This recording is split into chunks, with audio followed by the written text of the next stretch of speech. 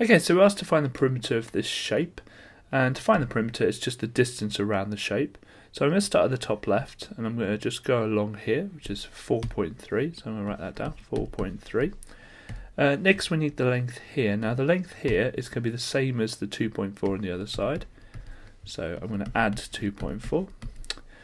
Next we need this length here. Now this length here, if we have a look at the 9.8 at the bottom, the total width is 9.8. We've got 4.3 of it used here, 1.2 of it used here.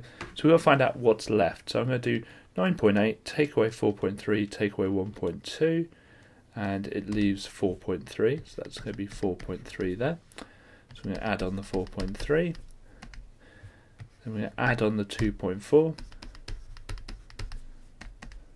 And add on the 1.2 there.